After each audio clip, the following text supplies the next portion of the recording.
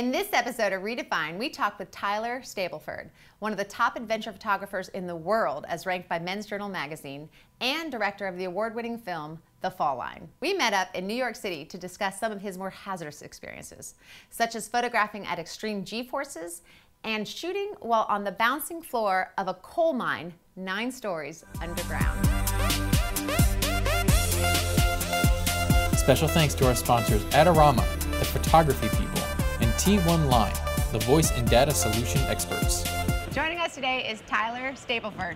Hi, Tamara. Hi, Tyler. Hi, nice to be here. Thank you very much. Thank you for being here in New York City. Yeah, it's great to be here.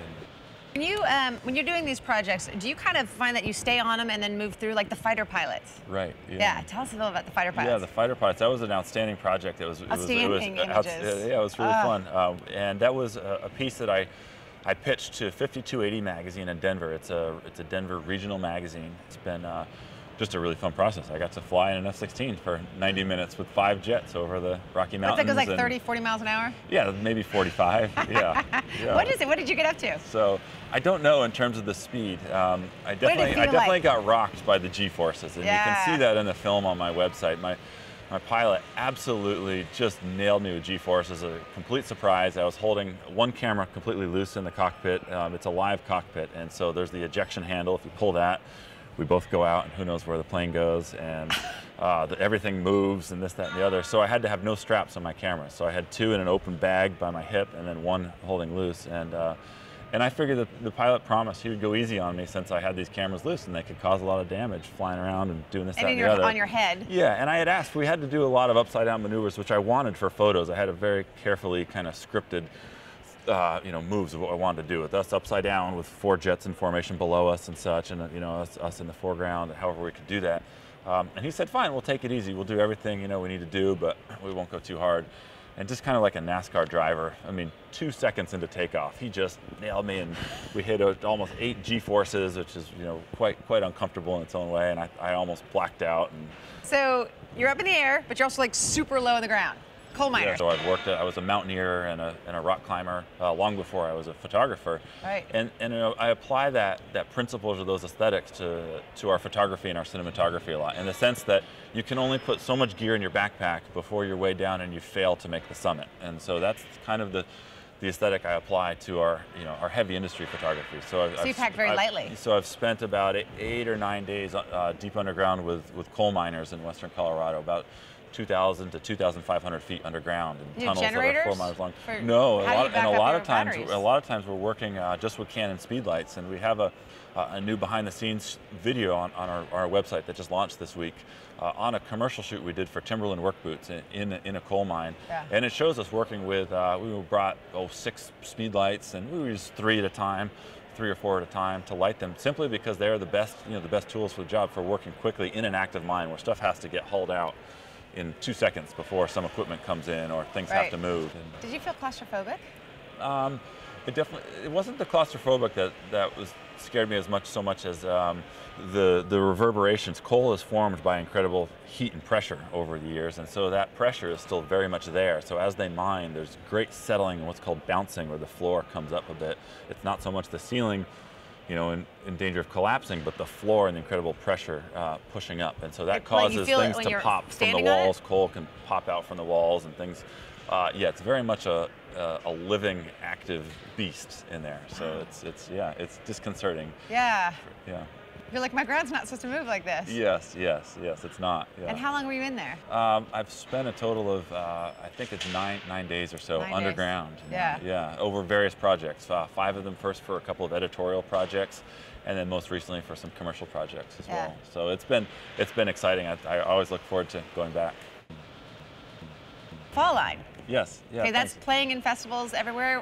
Yes, how did that originate? It's had a wonderful tour with a number of film festivals around the world. It's touring with the Banff Mountain Film Festival World Tour, Telluride Mountain Such an Film. ugly place up there. Yes, it is. Yeah, no, it was a wonderful trip up there last year, and a number of other film festivals. We've been fortunate to win a number of awards and such. So it's a 13-minute piece on a wounded warrior named Heath Calhoun, who's a 101st Airborne Army Ranger. As a cinematographer now. Yeah. How do you most identify yourself now? That's not that a you good necessarily question. need to, but I'm not sure. That's a funny question if I think about it too deeply. It definitely in our brandings as a business, we definitely brand our company as being able to produce world-class level stills and video. And right. so as a former journalist and photojournalist and magazine editor, I've spent most of a decade before becoming a full-time photographer honing and crafting a sense of story. And so that's been very important. It's fun to return to that after shooting just stills for a while, to come back to my journalistic roots and tell stories, with visuals, with audio, words. Words, voiceovers, and the moving images themselves. So that's been really fun. Yeah, so it's a great return. I could say, in some ways, I was plateauing in a sense with stills photography, and that my learning curve was slowing down. Yeah. And then now moving to cinematography with all there is to learn, I feel like I'm on one of the steepest learning curves of my entire life. Right. And that's fun, in my mid-30s to be doing that.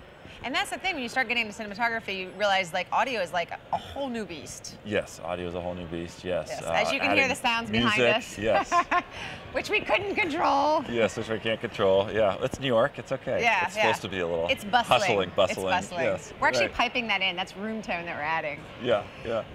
But anyway, so in terms of that steep learning curve, it's not just now telling story, but it's visual framing, which you're already doing, but it's narrative, and it's connecting audio, and it's scoring, and it's everything, and that's a challenge and exciting. It's a challenge, and it's so much more of a collaborative process, I've found, than shooting stills, in the sense that I lean heavily on my video editor, Dave Ruck, is a person in Denver I work closely with, and he's incredibly talented. He's about 40 years old, and he's spent the last 25 years of his life pretty much every day living in moving images and storytelling and such. And so he brings just a huge wealth of knowledge and experience to our storytelling capabilities that I don't have. Your photographs of Ethiopia, we have this in common. Yes. We both have adopted children from Ethiopia. Yeah, it was fun to learn. Tell us about that experience, photographing in Ethiopia. Sure.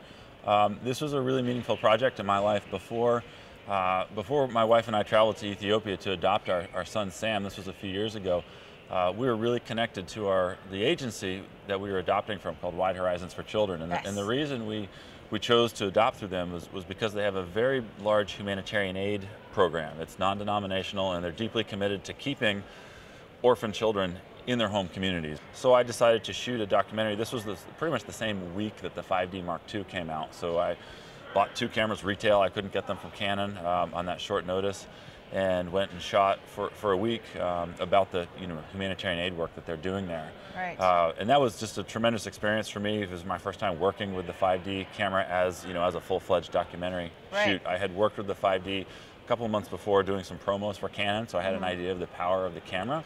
I consider volunteering to be a very selfish pursuit, and I think it should be, because that's where it's most sustainable, and not say, oh boy, I feel like I should volunteer today with my camera or whatever. But I thought about what I can do most as an individual, and I'm better, not ladling soup into a bowl or digging a ditch. I'm most valuable with a camera in my hand, so I can help raise a lot of money that way. That's what I do for a living, is shoot more or less marketing photos. So I said, great, I can volunteer some of my time to do some fundraiser documentary styles for various nonprofits. And I'll say, honestly, Tamara, they're the most meaningful and fun projects that we do all year. It just connects us to stories and to people that I don't normally get connected to when I'm shooting a marketing campaign for a clothing company or something like that. So it's a real fun for us. So very selfishly, it's one of the best things that we ever do.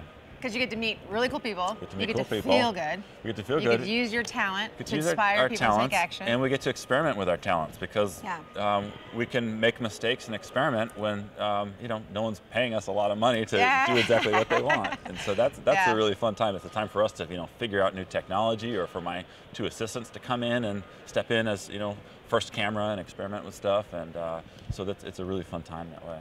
When we do produce some portfolio work out of it as well. We get to say this is something that we really want to try to go for. So I mean that not just in giving back, but selfishly and professionally, it's a great thing. And that's why I encourage other people to do it. I think you'll find that, particularly for those starting out in the business, they say, well, I need some new.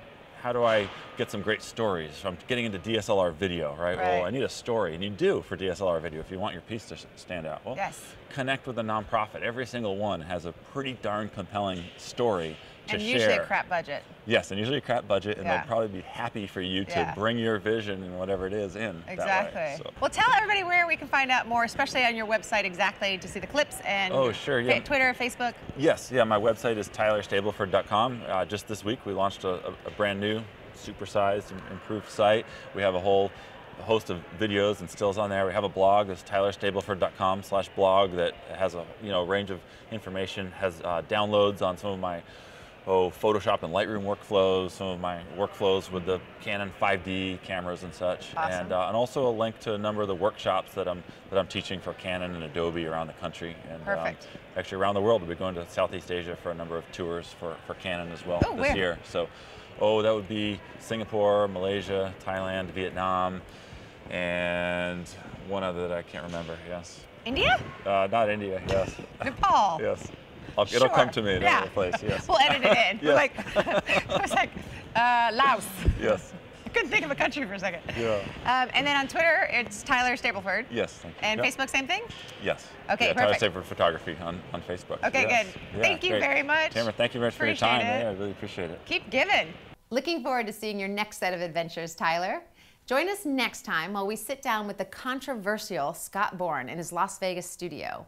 While you're waiting for that, though, load up your gear and hit the outdoors with your Click Elite Volt backpack. This rugged pack is specifically designed for long backcountry treks. It's easy to carry and has tons of storage features. And leave your tripod at home. You can mount a camera, a light, even an umbrella to the metal handle. You can buy the Volt at Adorama.com.